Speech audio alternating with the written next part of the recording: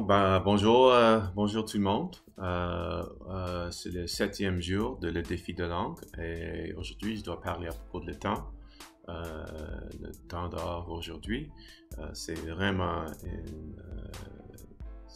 froid dehors aujourd'hui, c'est l'été, c'est juillet et ici à Vancouver, je crois maintenant c'est environ 16 degrés dehors et il y a beaucoup de nuages et hier soir il y avait beaucoup de pluie et c'est vraiment horrible maintenant. Alors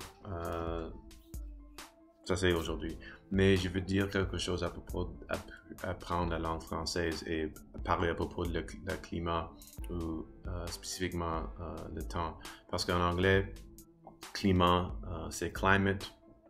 C'est facile pour l'anglophone. Et température, c'est temperature.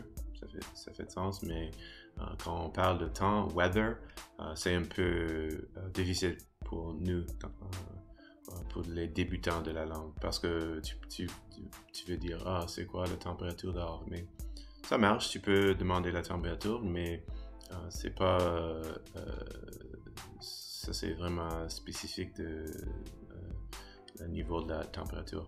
Mais si tu veux parler à propos de le temps généralement, comme est-ce qu'il y a des nuages, est-ce que ça fait chaud, est-ce que c'est en train de pleuvoir, tout ça, c'est difficile parce qu'on doit dire c'est quoi le temps ou le temps dehors. Alors oui, c'est une petite chose à propos de apprendre la langue française pour les anglophones.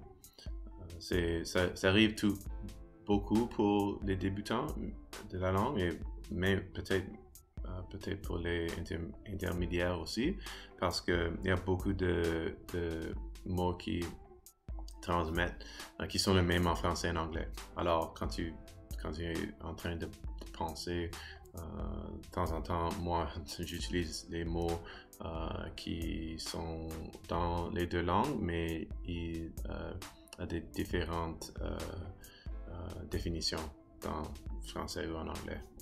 Alors, c'est ça, voilà, le 7e jour de le défi de langue et à bientôt.